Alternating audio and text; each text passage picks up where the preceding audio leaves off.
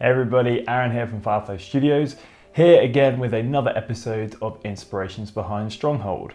For those of you who did not see our first episode on the units that fill up your castles and battlefields within the Stronghold series, let me explain just what the hell is going on here. So this is a series I do exclusively on our YouTube channel, where I take you guys in the community through the history that inspired the Stronghold series. Now I hope you can tell, but I'm a bit too young to have been a game developer way back in 1999 when the first ever official Stronghold game was being developed by Simon and Eric. But I can assure you that I talked to those two especially, and the most senior members here at Firefly Studios into, what history and the books and the movies and the films and, popular culture that inspired them when they were first making, Stronghold 1 and Stronghold 2 and onto Stronghold 3. This week we'll be tackling our boisterous cast of characters, from the rat Duc de Puce to the enchanting Lady Seren. Now remember, this will just be our title set in European medieval history, but with a Crusader series hopefully planned later down the line. Now finally, before we begin, we are doing a small giveaway in celebration for how well this series is doing so far. Click the link in the description below to enter that and enjoy the Inspirations Behind Stronghold characters. First up, we'll visit the 4 foundational characters of the Stronghold series. Appearing in nearly all the titles, you guys know him, it's the rat, the snake, the pig and the wolf. Having talked to lead designer Simon about the creation of these characters, he states that these 4 were pure archetypes, embodying the basic human instincts of the powerful medieval barons that ruled at the time, but with little control. So first up you have the rat, Duc de Puce, who embodies the senses of arrogance and entitlement you would often find in men of noble birth. But when it came to sword and steel as well as military tactics, the rat was lacking and earned his title as well as reputation. These personality traits would then feed into how the rat would operate and strategize in-game, being the weakest lord of the Freya's castle by a large margin. This then led to his in-game appearance as well as how Simon and Eric directed his voice actor. I don't think I need reminding you how de Puce sounded. Actually, screw it. Roll the clip. Ratty wins again! Ratty wins again! Now for the snake, Duke Beauregard.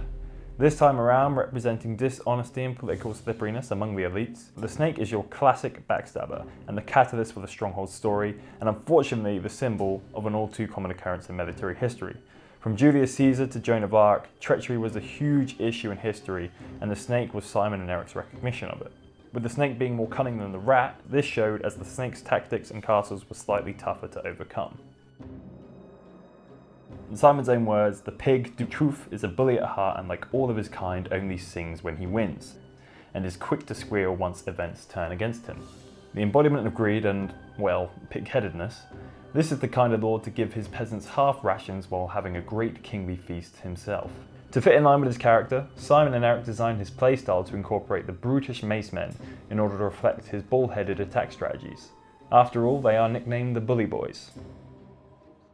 Last of our 4 fundamentals, the most cruel and cunning of the lot, the wolf, Duke Volp, is the ultimate challenger within the Stronghold series and terrorizes the player across multiple titles, even kingdoms. He is the symbol of intelligence and strategy, on the edge of sanity and hell-bent on conquering all before him. Like Edward III Plantagenet or Genghis Khan, his relentless spirit shines on the battlefield and his military prowess never falters.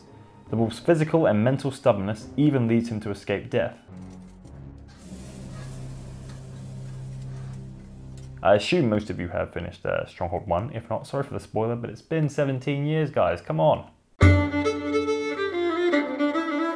So moving away from our core cast of characters to our later titles, Stronghold 2 and 3, these characters are based on your typical medieval heroes and villains from historical fiction as the series became more cinematic with Stronghold 2. Firstly, our protagonist.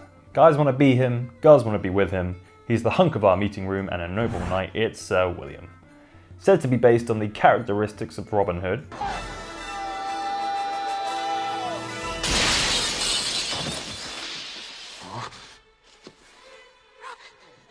Sir William encompasses your classic knight in shining armour and is the perfect vehicle to fight back the various foes of Stronghold 2. Then we have Lady Seren, with many notable women of noble and not so noble birth cropping up throughout history as adept fighters and military commanders. We felt it would be amiss not to include a female figure within our cast of combatants. Lady Seren is tough and determined and certainly not a pushover within our stories. Described by Simon as the old fart, Sir Grey is your experienced veteran archetype. Wise and practical when it comes to warfare, but sadly on his last legs when having to fight himself. He is a kindly father figure to Sir William and a guide for the player, but knows himself that sooner or later he would either choose to go out a hero or wither in a country of war. For those of you who have read or seen The Lion, the Witch and the Wardrobe, Edwin is basically your Edmund figure, but with a hell of a lot more firepower. And I guess, no weakness for Turkish delight, Edwin is so ignorant and ineffectual that he never really finds out he's the bad guy. A classic Judas figure who might as well be a distant relative of the rat, he's someone who you can't wait to siege. Does Ouellette even need an explanation? He's big, he's mean, and he's a Viking. All that wrapped up into a fictional narrative, and you know he means trouble. Said to be a bit part enemy, Ouellette is your classic first few mission antagonist who is unveiled far too early in the story to survive it. He's your punching bag as you figure out the intricacies of Stronghold 2. Quick! Land the supplies and get a wall up! Another bit part employed in an attempt to keep the story moving with plenty of conflict for the player, Angus MacLeod isn't evil per se, but still offers a significant challenge for the player midway through the campaign. Likened to Khal Drogo from Game of Thrones, although they look a little different, Angus is a paid mercenary who happens to control an army, just like Drogo. Although in this story, unlike Drogo and Daenerys, Angus does not fall in love with our protagonist, Sir William. Your classic Insidious advisor, Simon likens the Hawk to Grima Wormtongue from Lord of the Rings. The Hawk whispers dark thoughts into the Hammer's ear, even though he doesn't really need to, hoping that one day it will pay in titles and treasure. Idiot!